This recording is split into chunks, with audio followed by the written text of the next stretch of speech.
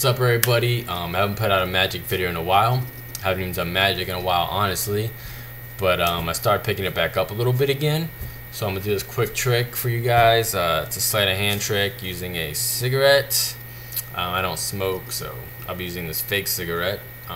It's not a trick or a gimmick cigarette by any means. It's just not a real cigarette. But I was inspired by magician Cyril Takayama, who is an amazing magician. He's got an awesome sleight of hand cigarette routine. You should check it out. But this is what I got for you guys right now. My cigarette, my hands.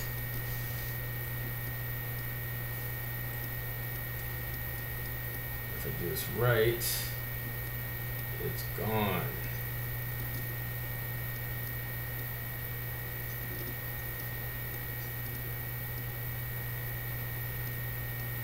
And there it is.